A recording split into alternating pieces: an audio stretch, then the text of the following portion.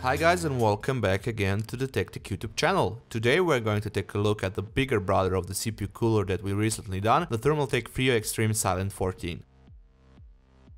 As you can see it from the picture on the box, this is a dual tower monster carrying two 140mm fans in a push-pull configuration setup and capable of cooling off CPUs up to 240 watts of TDP.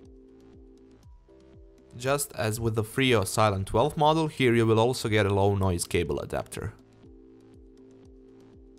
Going around the box, you will find some usual specifications like dimensions, socket support and so on, multilingual product explanation and a brief feature overview with some pictures of the product parts on the back. Opening up the box, here we have those two 140mm fans and their installation clips. Box with all the necessary parts for cooler installation and some user manuals, of course. And here we have the cooler itself.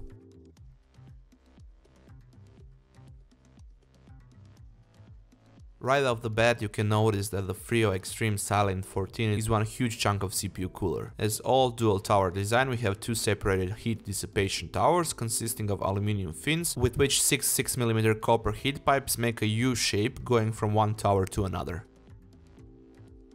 Beside that, the overall design is pretty standard, nothing too special in our opinion, somewhat dull to be honest, and that could be a deal breaker for some customers. Thermaltake went with a uniform design in which they nickel plated the copper heat pipes for getting that overall silver look of the cooler.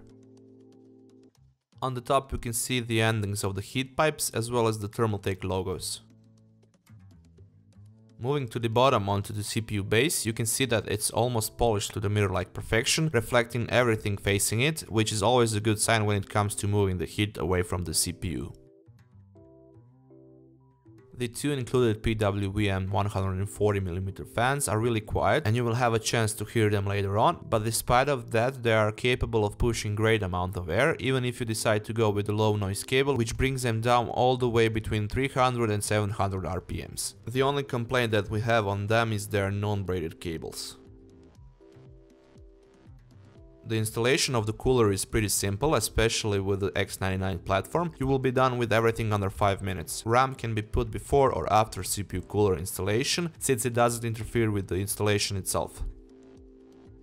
One important notice before you start with the cooler installation: make sure you've put the fan brackets on, cause you won't be able to put them later when the cooler is installed. To be honest, this was one of the worst implementation for fan installation that we had a chance to try out, so be sure you learn here from our mistakes so you at least make it easier for yourself. RAM clearance on the outer sides of the cooler is on the limit as you can see it here, and the nearness to the first PCI Express slot in our case is a bit concerning. I would recommend putting your graphics card in other PCI Express slots if possible. Looking at the performance figures of the cooler, idle temperatures are pretty standard with well under 30 degrees Celsius for our Intel Core i7-5960X, while also being very quiet.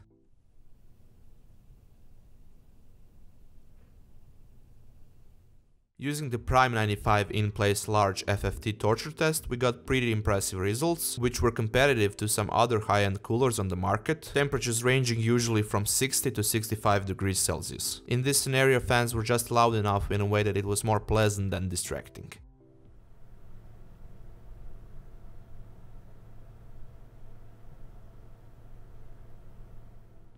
Thank you once again guys for checking out our unboxing and review of the Thermaltake's Frio Extreme Silent 14 CPU cooler. Feel free to give us a thumbs up if you like this video, leave a comment down below if you have any questions about the product, and of course, if you would like to see more content like this, you can subscribe to our Thermaltake YouTube channel or you can check out our other videos from before.